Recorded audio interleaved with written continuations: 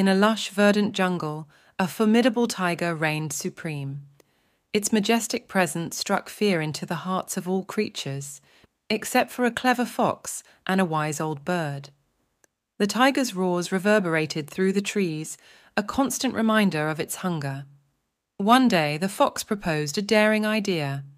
"Let's approach the tiger," it said, "and offer our unique skills to serve its needs.